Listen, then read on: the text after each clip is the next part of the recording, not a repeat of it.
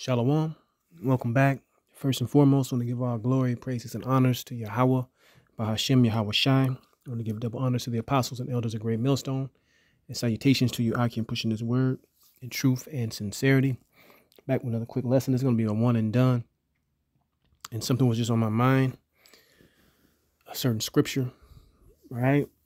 Scripture that brothers bring out all the time about 2/3 being cut off.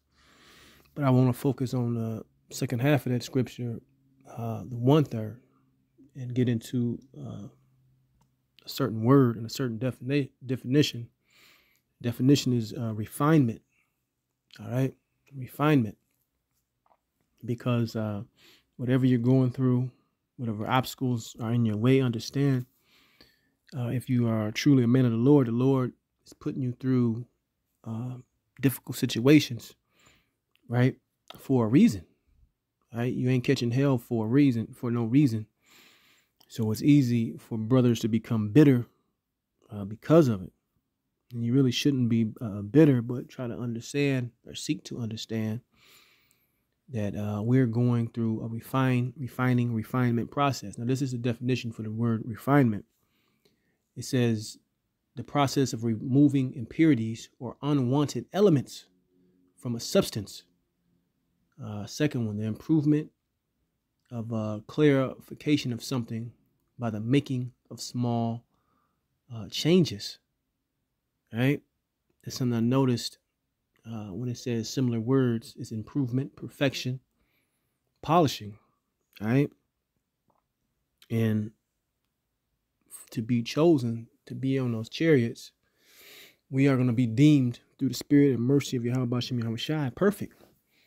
All right. We're going to be deemed perfect. Not that we actually are, but the Lord is going to count us for that number, for that promise. So I'm going to get into the scripture.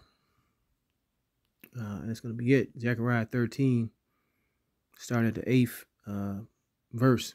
It says, "And it shall come to pass that in all the land, saith the Lord power, 2 parts therein shall be cut off and die, but the third shall be left therein." All right, and we're hoping to be a part of that third that's left. It says, "And I will bring the third part through the fire, and I will refine them as silver is refined, and I will try them as gold is tried." So we're going to be as a joke, tried and refined, but the real tried and refined, because that camp, if anybody remember that camp by Nazariah, that was the name of his camp, and those guys got swept away, right? Because they wasn't sincere. And the Lord blew out their candle, so to speak. But anyway, the point is the Lord is going to refine that third part like silver and try them like gold. So don't get bitter with the obstacles that the Lord put in front of you, because this is a process. All right. This is a long walk. This is a long journey, and you're going to go through many things. All right. And it's all through the Spirit to make you better in the end. So you're ready to receive that salvation when it comes, because this thing is closer than when we first believed, as the scriptures say. All right. So whether it's fallouts, talking shit, whether it's chaos in the camp or something, or disputing between 2 brothers, or even brothers going through certain medical issues or health issues, or struggling with money, family, whatever it is, man. All right.